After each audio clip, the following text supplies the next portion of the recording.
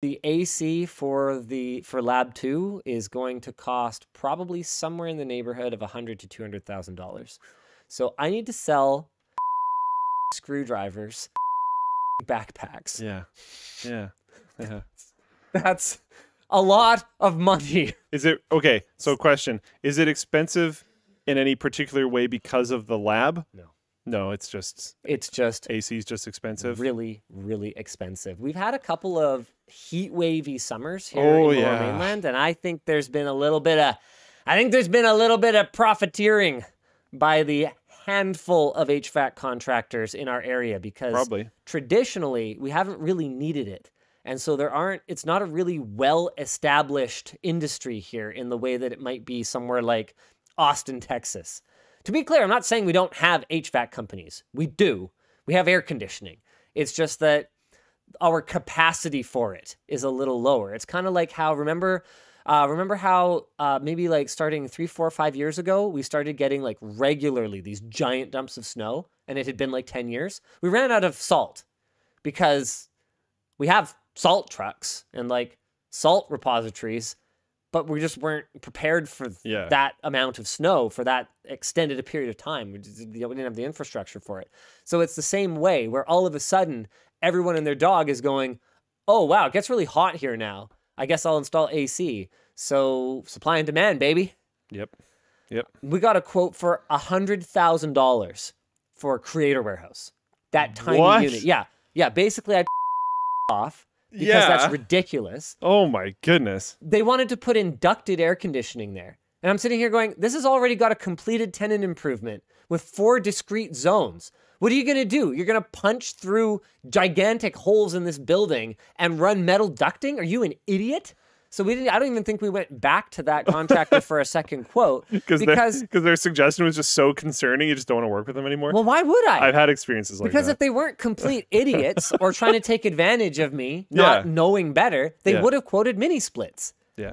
They're tiny areas. They're only 1,000 square feet each. I was going to say, like, if you wanted a really rough solution, you could have gotten those, like, rolling ACs from Costco and cooled that place. We could have cooled it with that for a couple grand. It's a small place, and it's very zoned out. It does not need, like, So we got a new quote with mini splits, and I think it was, like, $0.25, which is too much.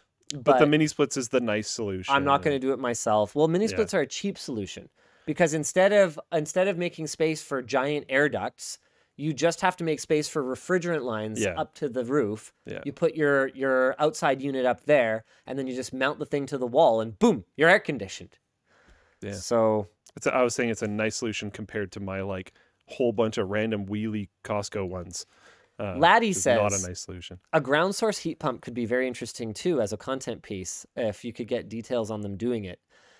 I had a cool idea. We were at Brandon's house when I was talking to him about him? I don't know. Anyway, yes, we were. We were doing Brandon's Intel Extreme Tech upgrade, and he was upset because his Strata Council, which is a homeowners association for our American friends, won't allow window-mounted AC units in his complex.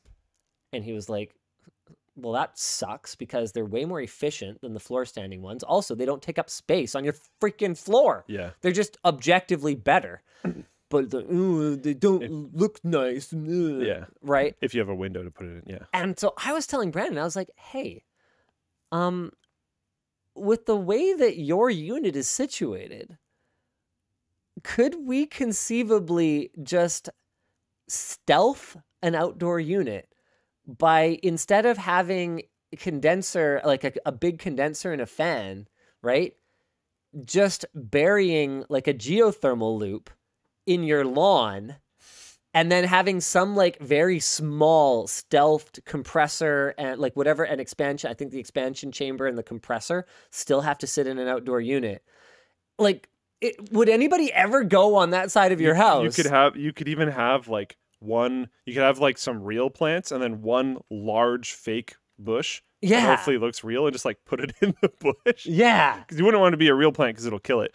But like, yeah, that'd be pretty sweet. Yeah. So anyway, we called BC One Call, and it turns out that you can't just like get information about exactly where everything is in the I ground. thought that was the whole point. I know. So I think, well, the point is for contractors who have experience digging properly and know how to avoid things, for them to get a general idea.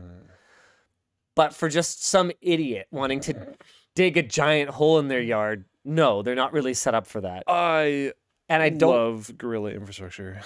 I don't think any smart contractor would risk damaging their professional reputation by just going and digging up this lawn for us to install like a non-permitted, non-authorized air conditioner. But I do think it would have been amazing content. Could you get a contractor to just dig up the lawn though? Not even tell them what it's for? I think the Strata probably wouldn't approve that either. Like, if they won't even let you have an AC in your window, I don't think they're going to let you just turn your lawn into a dirt pile. What buttholes. Because you got to remember, part of the Strata's role is landscaping and maintenance for the complex. So they're going to notice that. So the idea was... There's a big hole now. Yeah, the idea was we like get in, rip it out, put in the stuff, cover it up, and do it all in like a day. So we'd have to move fast. Or overnight. Yeah. Yeah, or that. Yeah.